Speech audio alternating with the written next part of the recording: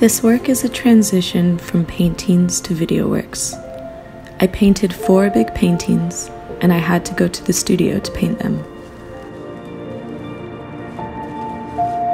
I didn't want to be restricted to the places that I work. I thought, why not take the canvases into the outside world and see what the environment would do to them?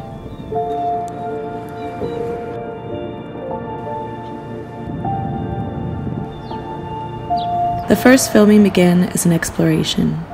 I carried the canvas out and didn't make plans for where to go or what to do. We filmed along the way.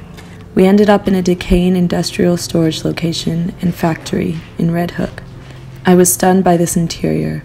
It was like a palace for old used industrial gadgets to rest as sleeping beauties. It was otherworldly to me. I continued to let improvisation take the lead of this series of work.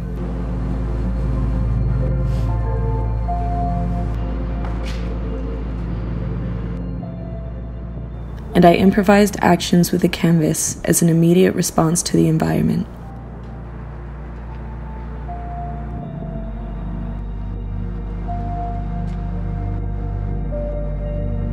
Of course, it was not always successful.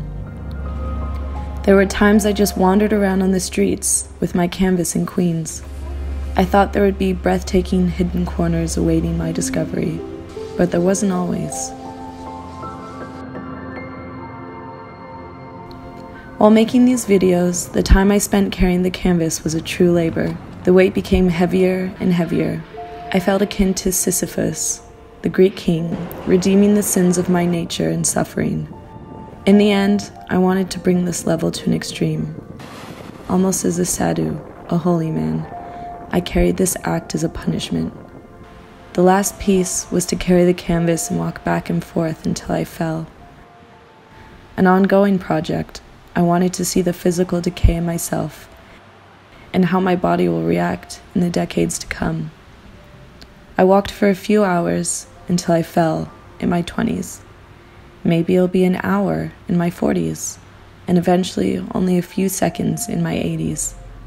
But reality is always different from expectations.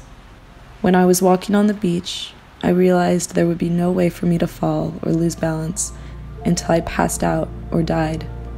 So I tripped myself up after 2 hours.